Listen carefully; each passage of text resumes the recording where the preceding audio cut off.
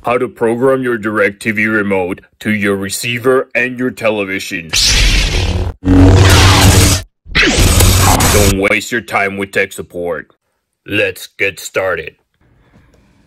Make sure that your receiver is powered on. If you're having problems with your receiver, push the red button to reset it.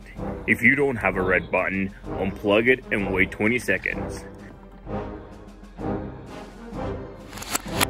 Your remote control needs to have adequate batteries. I prefer to use nuclear fusion AA's.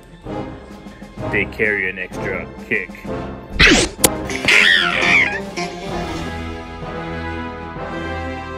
You will have to push the select and the mute button at the same time and hold them until you see the light blink twice.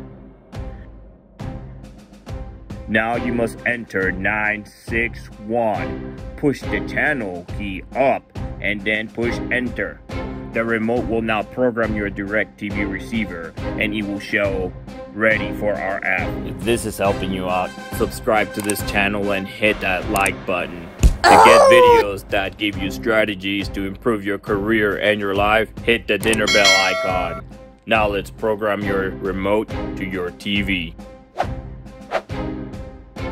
Start by pushing the menu button on your remote control. With your arrow keys, scroll down to the settings part of the menu on the left side of your screen. With your right arrow key, scroll over to the right in the settings portion. Click until you see remote control. Now push select. In the bottom of your screen, select pair and program remote. Select change your TV. Now use the arrow keys to scroll to the letters of your brand. Now I select LG. I have a hard time keeping up with all my stormtroopers names, so I select I don't know my model. Most of the time it works with the very first code.